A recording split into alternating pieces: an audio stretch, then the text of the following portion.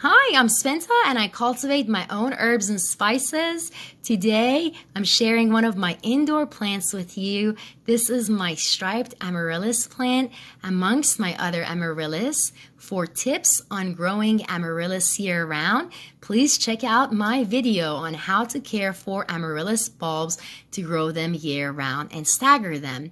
Amaryllis is a beautiful flower and it's so nice to grow indoors because it requires minimal water and it has beautiful blooms. This particular Amaryllis started to grow crooked. This is its first year. After I planted it, it started to grow crooked.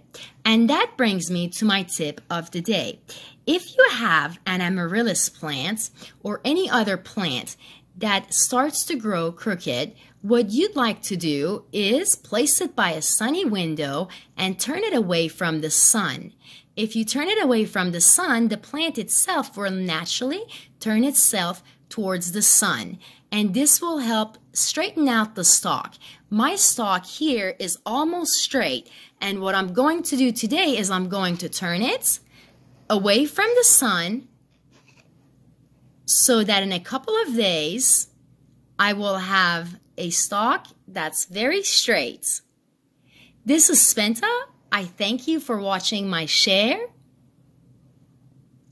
Your subscriptions, likes, and comments are greatly appreciated. Have a beautiful day.